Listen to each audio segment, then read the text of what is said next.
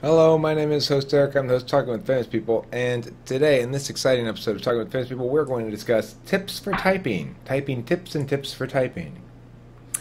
Okay, so I've tried to type a lot of people. I get it right sometimes.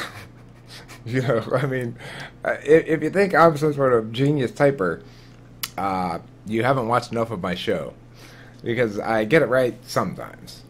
But given that, and given the fact that if you are typing someone in real life that you have an opportunity to see over the course of multiple days, and you have a longer period of time to look at them, you're more likely to type them correctly, obviously. And I will also say regarding that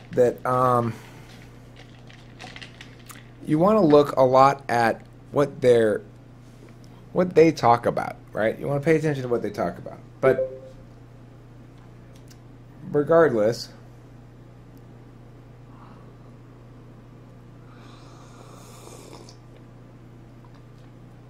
I'm getting distracted by the chat as whimsical Kit Kat is apologizing for using gendered language, which makes me laugh. Just because it's so contemporary, you know. Only millennials do that sort of stuff.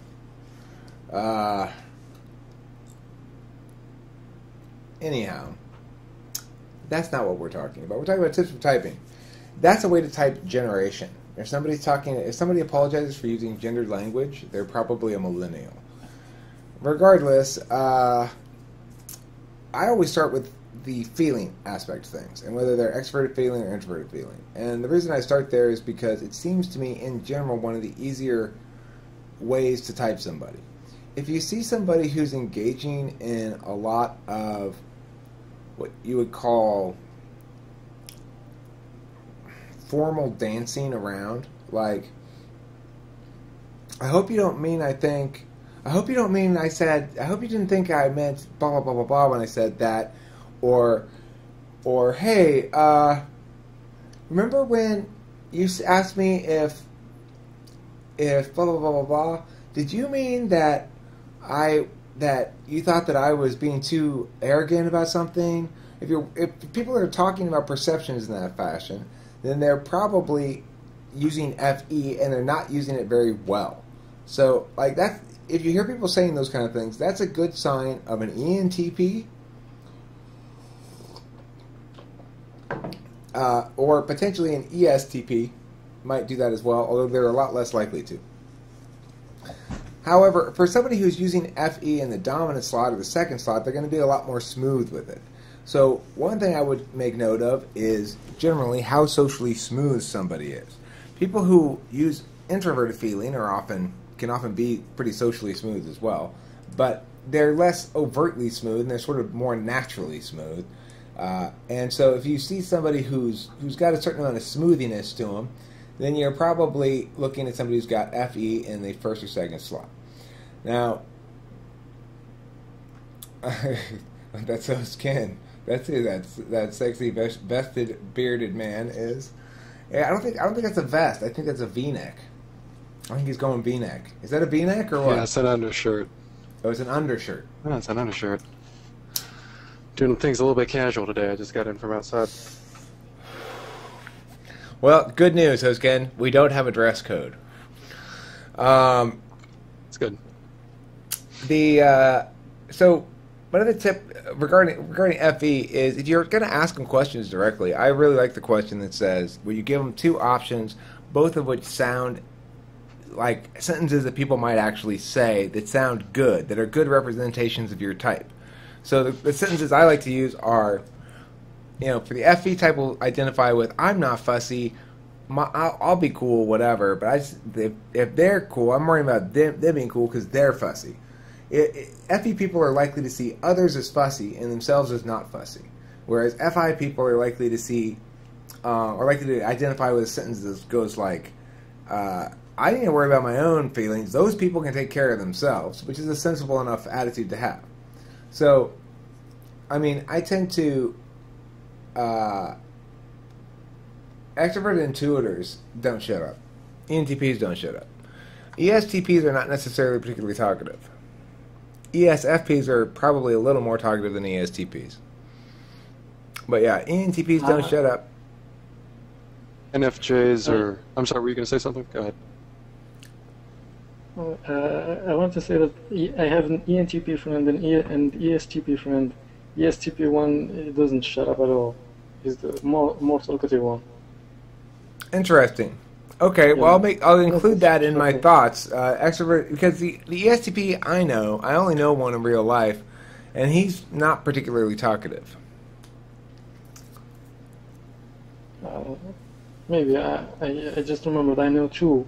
One of them is very talkative. I don't know why. Too much. He's like he's like always trying to push his agenda. Whatever he doesn't know anybody, and then he just starts talking about his thing. I don't know. It's like promoting something. It's in his head. I see. Okay. Well, anybody else want to give any tips on distinguishing between extroverted feelers and introverted feelers? I'm going to file that away. I'll make a note of that sometimes ESTPs are talkative because I haven't encountered them. I tend to go with what I've encountered as much as... It's like part what I encountered and part what the model says and part just what I feel like saying. Specifically, extroverted and introverted feelers, you said? Yeah, distinguishing between extroverted and introverted feelers. Anyone have anything they want to add to my basic perceptions notion that extroverted feelers are interested in managing perceptions more so? I mean, they're also interested in they have actual concern for other people's feelings. This is evidenced by Abraham always noticing when somebody's sitting alone in a restaurant and feeling bad and wanting to do something but not really being able to do anything. I think introverted feelers are more sensitive than extroverted feelers. Yeah, I agree. I mean, here's the thing: they're more likely to get their feelings hurt. Yeah, I think that's what I meant. I think the extroverted feelers are just as prone to agitation, though. And if they're not aware that it's agitation and not an actual emotion, then they can think of themselves as being particularly emotional, not realizing that it's just them getting pissed off by other people, not necessarily getting hurt by other people. Overactive, negative, extroverted feeling would be even more sensitive than introverted feeling. Because then, if someone's saying something to them, it's feedback from another person. Whereas introverted feeling doesn't quite care about that quite as much. Okay, so is wait. damn negatives. Can you negative? Effie, say that again? I didn't quite catch all that. Can you say it again? When an extroverted feeler is using negative extrovert feeling, they're trying to avoid people perceiving them poorly. They can get really upset if they get negative feedback.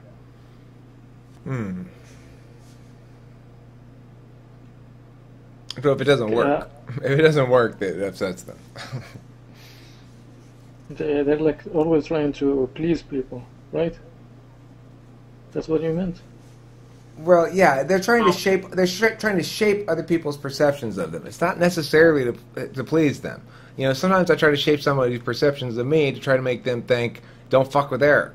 You know, that's not to please them. It's to make them scared of me. Like, extroverted feeling, it can channel other feelings. Like, if it's trying to channel positive FI, it would try to make other people like you. But if it's trying to channel, like, some other, like the reptilian instincts, it might be trying to make other people scared of you. I mean, but when I do that, I'd like to think it's pretty rational. It's like this person keeps getting in my way, and I need them to realize they need to get in somebody else's way, not mine. And so I come down on them, you know. But it's not unwarranted. It's not for no reason. It's like they keep getting in my way, you know. But yeah, it's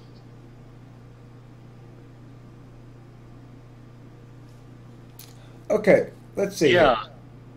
Go ahead if you got something, Mega Bro. No, I lost it. Okay. So Eric asks, what is the definition for charge, i.e. negative and positive? I'm interested just on the charge alone. He wants to know if you have a definition for the charge itself without relating it to any particular function. Okay, well, if you've ever heard of a negative feedback loop, that would be something that tries to stop a change in a system or reduce a change. Like your thermostat in your house runs on a negative feedback loop. If the temperature goes above a set point, the air conditioner will try to cool the house down. If the temperature is higher than set point, it's hotter, the system will react with trying to inject cold into itself so that it maintains the set point. The negative feedback loop tries to reduce differences from set point. So a positive feedback loop would look for something unusual and magnify it. I suppose if you had like a vibration sensor. Oh, I can't think of a good physical example of a positive feedback loop. Okay, a snowball rolling down a hill would be a positive feedback loop. It would just get bigger until it ran out of energy or hit the bottom of the hill.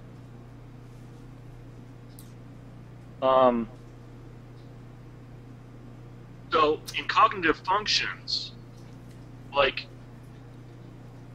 a positive feedback loop or a cognitive function would be trying to use the function is trying to get more and more input or more and more differences in input.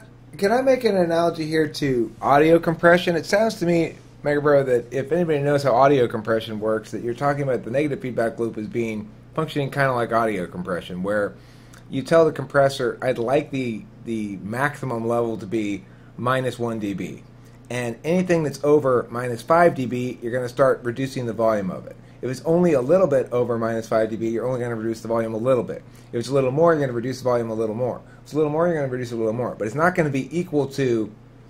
So it's like it'll still be a little bit louder than its preceding thing, but it won't be much louder. You know what I'm saying? Right.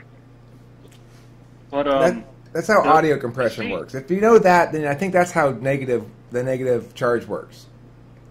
But the feedback would be like the feedback itself would be the amount of multiplying of volume. So if the signal is too loud, then the multiplier gets smaller. And if the signal is too quiet, the multiplier gets larger on the negative feedback loop. Okay, yeah. So you have boost low. It's audio compression with boost low signals on.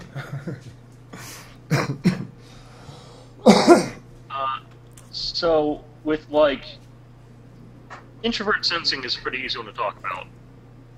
Like positive feedback loop of introverted sensing would try to copy as many things as it possibly can. And a negative feedback loop of introverted sensing would try to make existing information as stable as it possibly can. So, add nothing new. Or if something new comes, resist it. Interesting. Right.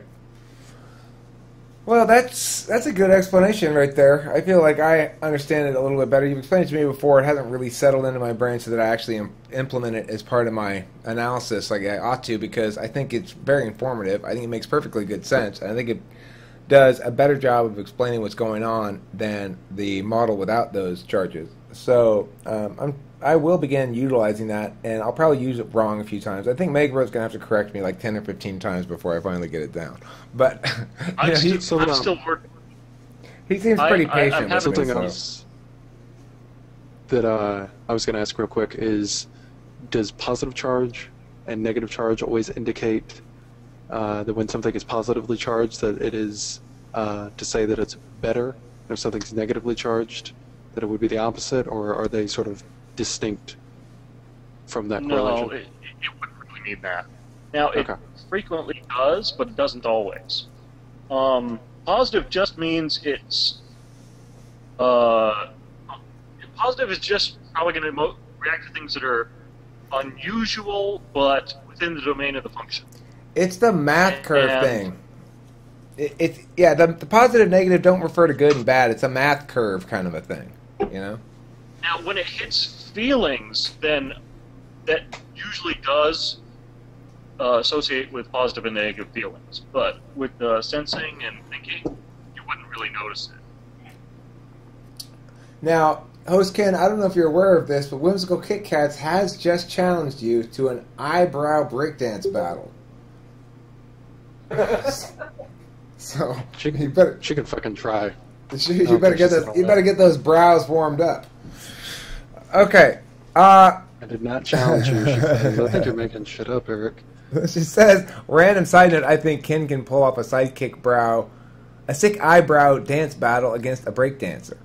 See, I interpreted that to mean she challenged you to an eyebrow breakdance battle. It's not wrong, Kit Kats, it's just interpretive. It's not.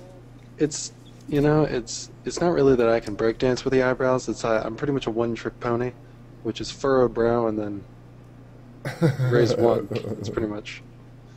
That's a pretty good eyebrow trick, though. I'm a meat and potatoes eyebrow actor. I don't get all. Cake look going on. Got the what now? The beefcake look. Beefcake. I don't even like. I weigh like 194. I'm not nearly beefcake enough. He's talking to me, host Ken. I'm the only beefcake here. All right. Uh-oh. We can play. Where's my arm? Does that count as beefcake? I'm pretty sure I don't really count as beefcake. Did we suddenly move to Boston all of a sudden? I feel like the podcast is taking place in Boston now. We're Yeah. not orange enough. We're not orange enough. Well, regardless, I am. That was one of the on camera. I don't think I have any of those shirts, Whimsical Kit Kats. In fact, I'm quite sure I don't have any of those kind of shirts. I have none of them. I don't have undershirts because I only wear T-shirts. Why would I wear an undershirt under a T-shirt? Taylor seems to want to wear an undershirt under his T-shirt. Why? I don't know. I could get a plastic bag. I'm sure that would look great. Is there a current topic going on right now? Because if not, I have a story to tell. All right, well, let's stop this video and hear your topic. We were talking positive, negative. Then we were talking undershirts, which was an important side topic there. I'm glad we got that taken care of. And now we're going to hear about host Ken's story. Thanks for watching Talking with Famous People. I have been host Eric with an array of famous peoples and hosts in the room. And here we go.